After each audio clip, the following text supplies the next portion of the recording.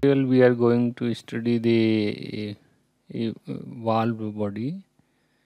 So here there will be some fixed force will be there, and fixed support will be there, and inside pressure will be there. So in this we are going to study this.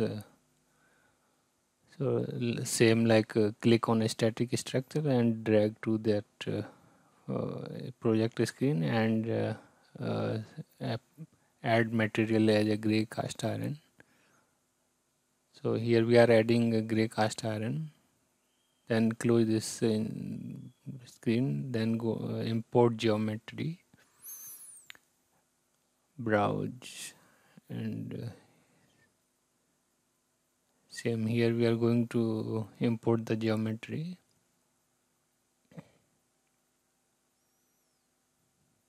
Now double click on model.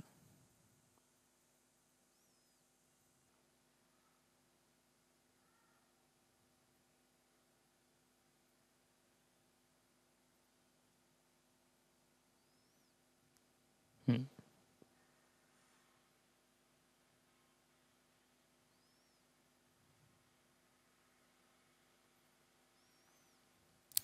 Now same we are going to apply material. Default it is structural steel. Then click on this gray cast iron. Material has been updated. Here we can see the property of the material, like what is the density and the other Poisson's ratio and other things. Here we can see.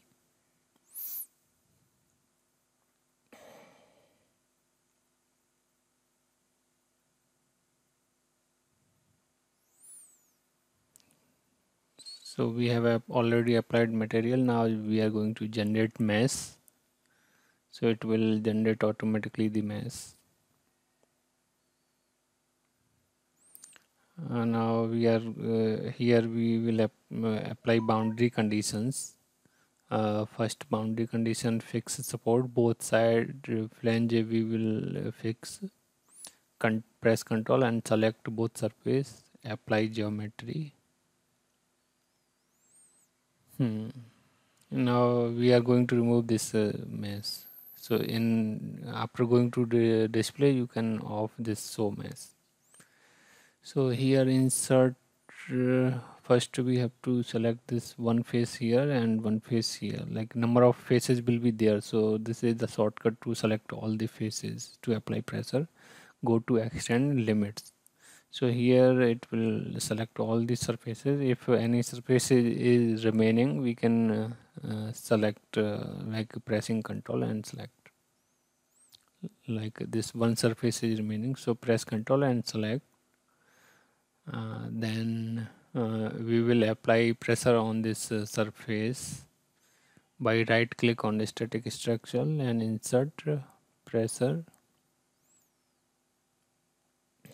Yeah, now we are applying 3 megapascal. So pressure has been applied. Now second one is on the upper flange. There will be one blow of force will be there. So that is also given. It is around 9600. So we will apply force on the upper surface. Geometry apply. Then add 9600 Newton. Now we solve.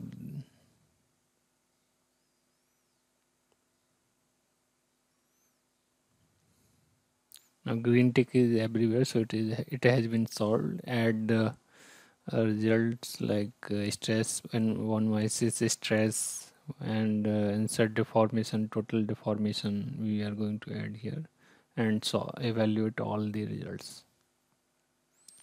So here we can see the results here. 70 the megapascal, that is maximum. In the results we are going to click, like this is a scale. So this is true scale.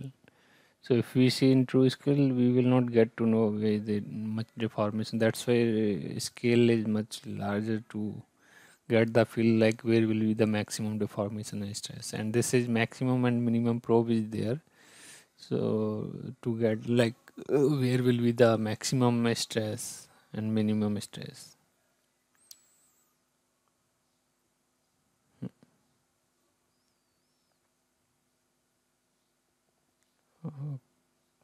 And also here we can check the stress, like here it is showing some 67.223 maximum stress, and in our case it is coming around 70. So this difference is due to the meshing. So that the refinement, this result depends on the refinement of the meshing. Yeah, thank you.